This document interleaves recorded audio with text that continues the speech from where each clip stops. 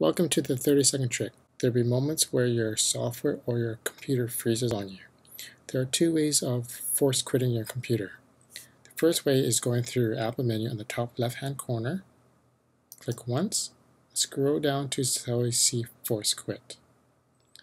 Another option is to do on your keyboard is Command-Shift-Power Off.